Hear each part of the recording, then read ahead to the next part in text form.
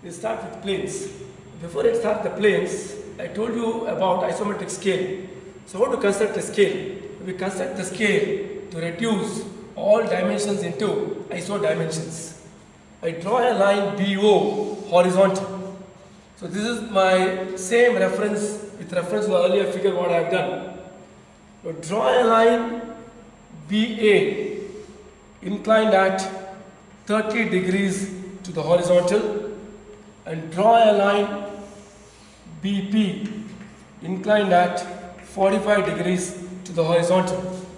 Now for example, on the BP line I measure 10 millimeters, 20, 30, 40, 50 actual dimension, and if I draw verticals to the BA line, now this dimension is ISO of 10. Actual is 10 millimeter, ISO 10 is 8.15 millimeter. Actual 20.85 into 20 is the ISO dimension. So to draw the isometric projection, I have to draw the isometric scale, reduce all dimensions into ISO dimensions, and I have to draw the figure. First problem, front view of a square is given. Front view of a square is given. I have to draw the isometric projection. The square of sides 40 millimeter. So A, B, C, D, the four corners of the square, and side dimension is 40 millimeters. I have to draw the iso projection. To draw the iso projection, now we can view in two directions. Now if I view in this direction, for me reference is BC, and whatever sides I draw in the figure, it has to be iso dimension.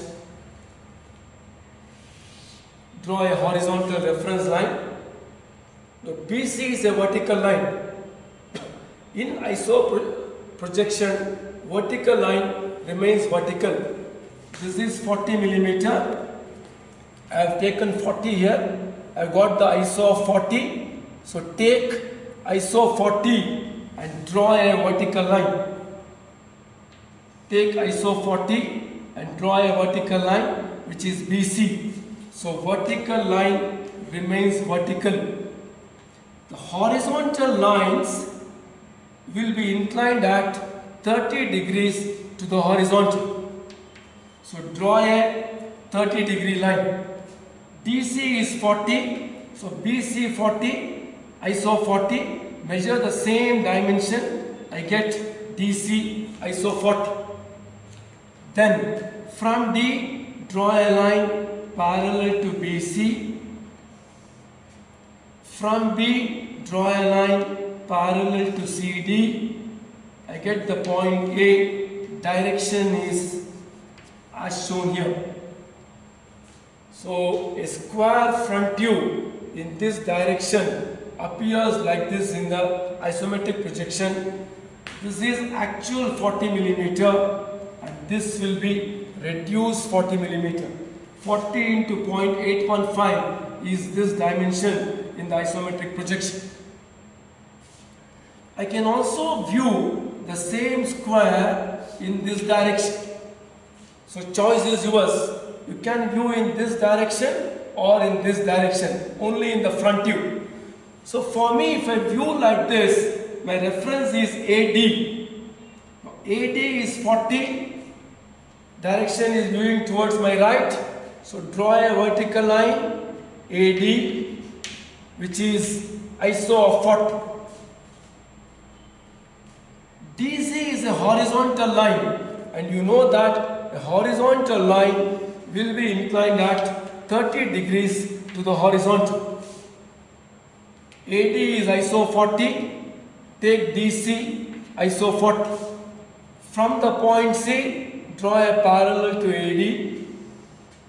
From the point A, draw a parallel to DC.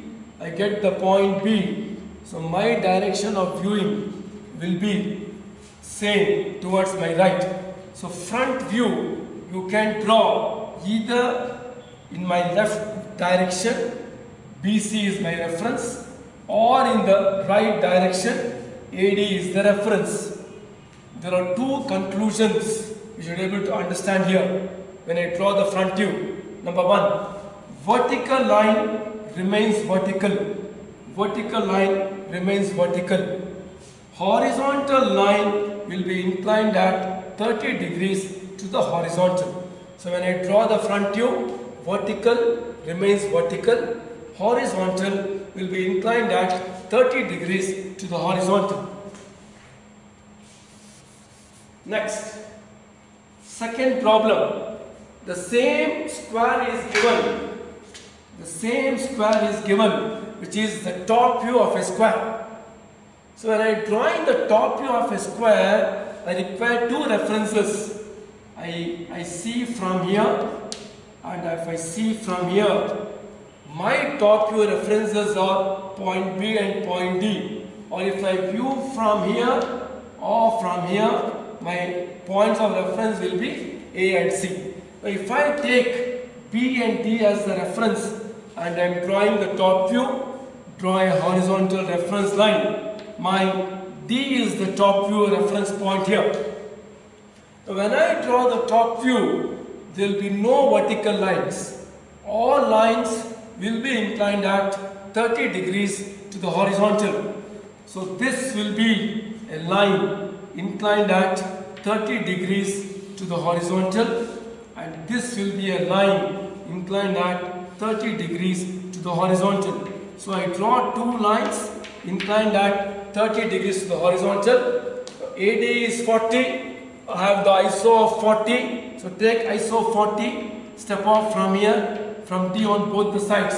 So this will be your point A and this will be your point C. Now, from the point A, draw a parallel to DC.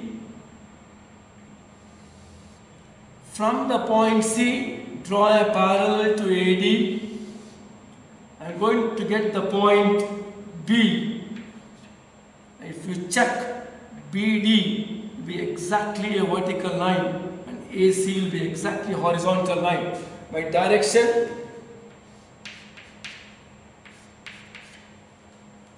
so when I draw the top view, there will be no vertical lines. All lines will be inclined at 30 degrees to the horizontal. To summarize, if I draw the front view, choice is yours. You can view in this direction or this direction. So don't do both. You do this or you do this. Front view, vertical line remains vertical. Point number one. Second point, horizontal lines will be inclined at 30 degrees to the horizontal. If I am drawing a top view, there will be no vertical lines. All lines will be inclined at 30 degrees to the horizontal.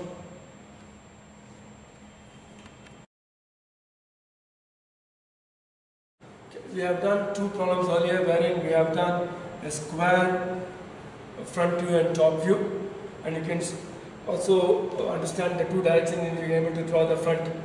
We'll take the next problem, rectangle. Now to draw the front view of a rectangle, I have the rectangle figure wherein two dimensions are there, 30 mm, 50 mm. I'm drawing isometric projection, so I know the isometric scale. So take 30 mm, get the ISO of 30, take 50 mm, get the ISO of 50. Front view, you know you have two important points. Direction of viewing, vertical line remains vertical. Actual 30, ISO of 30. So draw BC vertical line. Horizontal line will be inclined at 30 degrees to the horizontal.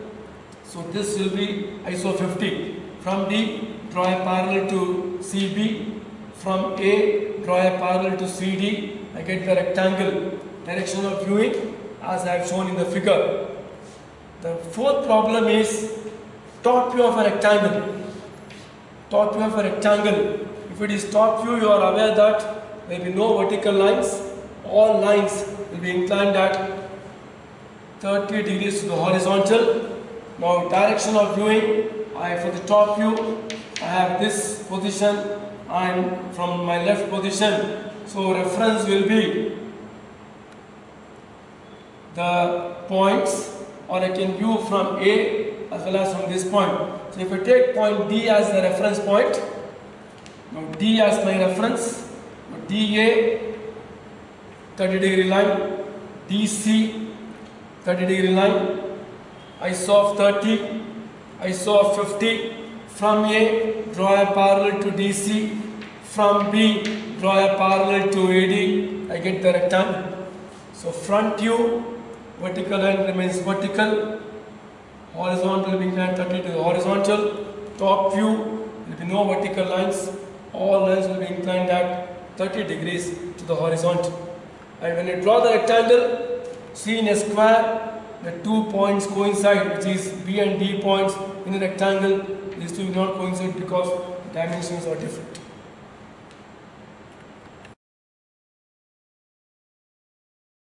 Next problem, we take the triangle, equilateral triangle of side 40 millimeter.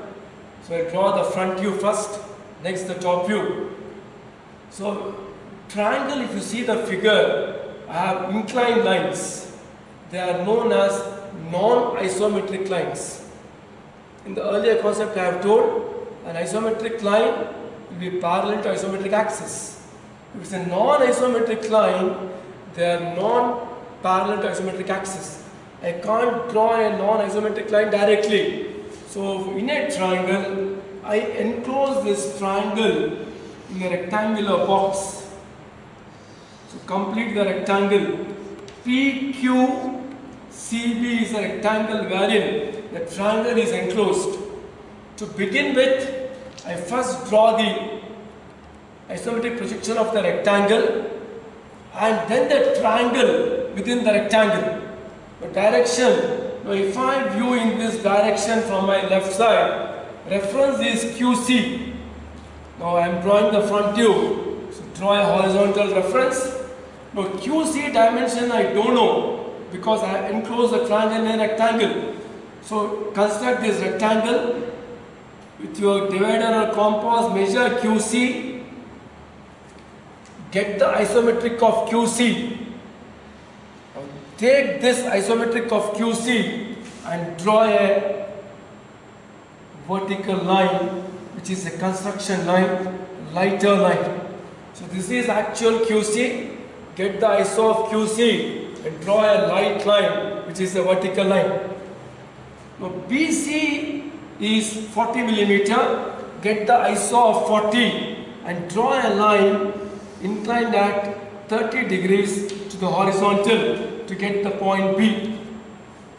Then draw a vertical from the point B through the point Q, draw a line parallel to BC. I'm going to get the point Q. So PQCB is the rectangle isometric projection what I have got. Within this figure, I have to get the triangle. And we know that this BC is same as this PC we have got. Next, measure PA. Get ISO of PA. From P towards Q, measure the point here. Now this is actual. I can't take actual here. So measure PA, ISO of PA, get the point A from P towards Q. Now join AB, join AC and join BC. I get the triangle which is enclosed within the rectangle. So when I draw the triangle isometric projection, which is the front view, to draw the non-isometric line, I go via isometric line. So I can't locate this directly. I go through the isometric, locate the point and then get the triangle. So which is the front view of a triangle.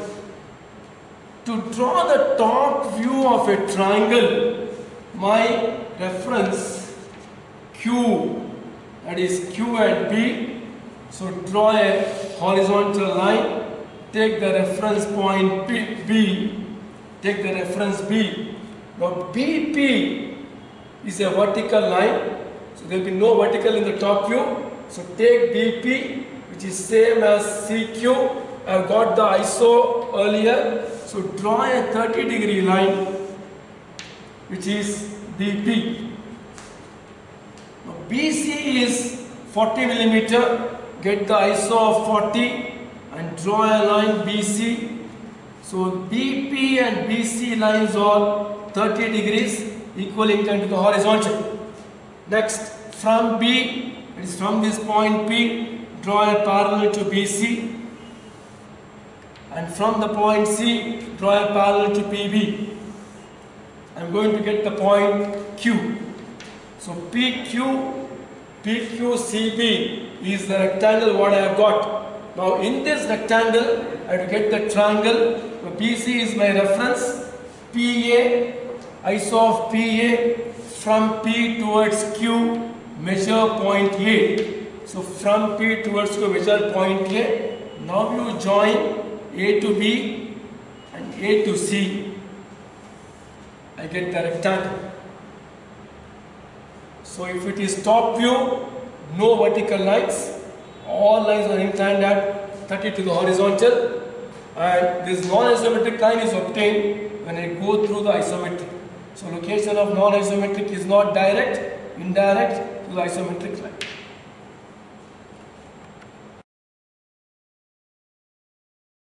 So we will draw the front view of a circle. The circle 55 is the diameter, dimension is given. When we draw the circle, I enclose circle in a square box. So when we enclose the figure, the outer boundary is a light line. My objective is to draw a circle which is an ellipse in the isometric projection. Now this is a square because these lines are tangential to the circle. Direction of viewing, if I view from my left direction, QR is the reference line. So QR is same as 50 millimeter. Get the ISO of 50. I am drawing the front view. So draw a line, light line. Draw a light line QR. ISO 50. RS is a horizontal line, and we know that in isometric projection front view, horizontal lines will be inclined at 30 degrees to the horizontal. So draw a 30-degree line and measure QR same as RS. From S, draw a parallel to or Q. From Q, draw a parallel to SR. I get PQRS. Direction of viewing is as shown in the problem. To draw the circle in isometric projection, which is an ellipse, I adopt 4 centers method. So 4 centers method of drawing the ellipse within this square box. The procedure is initially draw very light lines. We have 2 diagonals, PR and QS. Draw a line PS. That means I have joined the longer diagonal. Step number 1, join the longer diagonal. From S, draw a line which bisects the opposite side PQ. That means you are joining the midpoint of PQ with S. Similarly, locate the midpoint of SR and join with Q. All are construction lines. So 1 is point S, which is the first center. 2 is the point Q, second center. Now these 2 lines meet the longer diagonal at point 3 and at point 4. So these 4 points are centers. That's why known as 4 centers method of drawing the circle, which is the ellipse. Step number 1, S as center, S and this midpoint as radius, draw an arc. You can make out, stop this arc when it changes its direction. In both the sides, stop the arc when it changes the direction. So S as center, S and this midpoint radius, draw an arc. Similarly, Q as center, Q and this midpoint as radius, draw an arc. Similarly, you stop at the point where the curve changes the direction. So Q as center, you can see that the curve is tangential to the sides, draw an arc. So you have drawn half arcs. Now 3 as center, adjust your radius to these 2 points. Adjust the radius and complete the. Similarly, 4 as center, radius is this. So this method is known as 4 centers method. I'll repeat once again. S point is center number 1, radius S and the midpoint of PQ, draw half arc. Q is second center, Q and the midpoint of SR, draw the half point arc. Longer diagonal 3 and 4 are the centers. Center 3, complete this part. Radius, center 4 radius, adjust with these 2 arcs and complete. To draw the top view of a circle, draw the reference line. Now, if I view from here, reference is point R. If R is my reference, opposite should be P.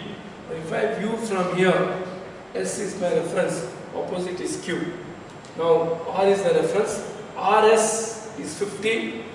Now, I'll just repeat this once again. Draw a horizontal line, BO, BA at 30 degrees, BP at 45 degrees. I step off actual distances on the BP line and I draw verticals to obtain the ISO of the actual distances. So 50, I measure 50 here, get the ISO of 50 from R as reference, draw a 30-degree line, cut ISO 50. This is your point S. RQ, draw another 30-degree line, 30, ISO 50, ISO 50. Then complete the square with point S, draw a parallel to RQ. With point Q, draw a parallel to SR. We are going to get the point P. To obtain the ellipse, adopt the 4 centers method. Join the longer diagonal SQ. From point P, draw a line to obtain the construction to the midpoint of SR. And from the point R, locate the midpoint of PQ and draw another construction line. So P is center number 1, R is center number 2, and these 2 lines will intersect the longer diagonal at point 3 and point 4.